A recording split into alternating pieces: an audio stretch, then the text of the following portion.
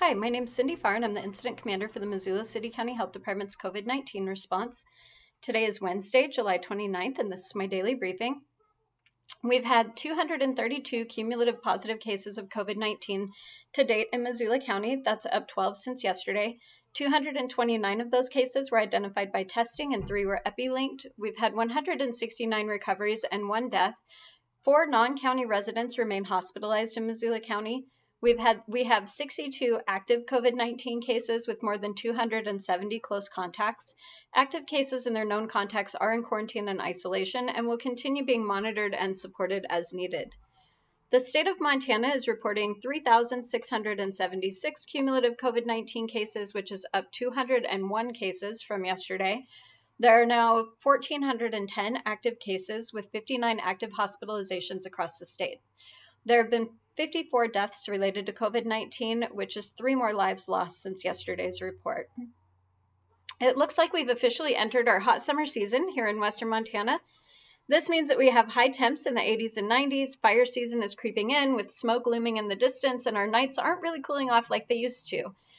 Please take care of yourself and stay cool as we hit high temps throughout this week. Find shade, stay indoors where it's cool, grab a river to sit in or soak in, and make sure you drink plenty of water. Wear those face coverings when needed in public settings and carefully remove them when you're in situations that don't require them. Today, I want to cover some epidemiological information, providing some insights into COVID in Montana and closer to home here in Missoula County. First, I want to be really clear. We have cases in Missoula County. We have cases in Missoula proper as well as in the rural parts of the county. In our community, we sometimes refer to Missoula when we're talking about the town, and sometimes we refer to Missoula when we're talking about the county as a whole. So I just want to be sure that you know and understand that when we're reporting case information like active and cumulative cases, as well as close contacts, we are referring to people across all reaches of the county. Remember that we don't share any personal confidential health information in order to protect individuals' rights to privacy. This health information also includes location information. We don't provide location information about specific cases or their close contacts. The lowest level of data that we will report is at the county level. We won't call out specific towns or neighborhoods or other more specific location information in order to honor, respect, and abide by HIPAA, ensuring that we are protecting personal confidential health information. To this end, we work privately and confidentially with individuals and organizations if and when they're impacted by COVID.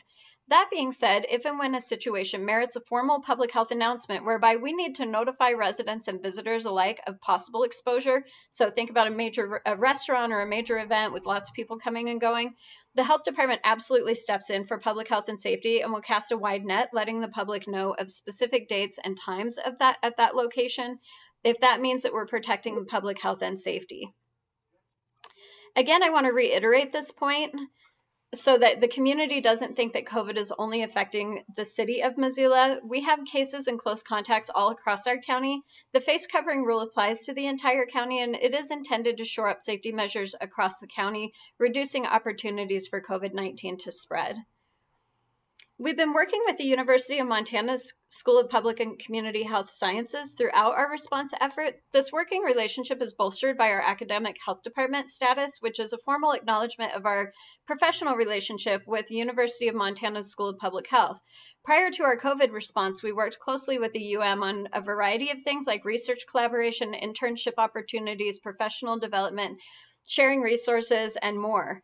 Since the outset of our response efforts, we've worked closely with the University of Montana and their epidemiologists and their graduate students. This partnership helps keep our entire effort data-informed and data-directed. We meet weekly to review current epidemiological information, and we share updated epidemiological data each week on our county website. You can find those weekly reports on our website at missoula.co/cvirus and review them to see the kinds of cases that we've had and currently have, as well as other important information like exposure type, cases by age and gender, cases and symptoms, and many more. So take a peek at those, and we'll take a deeper dive into that data on tomorrow's briefing. So that's it for my briefing for today. As always, you can subscribe to me on YouTube under my name, Cindy Farr. That's CindyFarr. Click that notification bell so you get notified when additional videos are uploaded. Check out our website at missoula.co/cvirus. You can follow us on Facebook at the Missoula City County Health Department's Facebook page, and you can call 258-INFO if you would like to schedule a test or you just have general questions about COVID-19. So until tomorrow, everybody, stay healthy.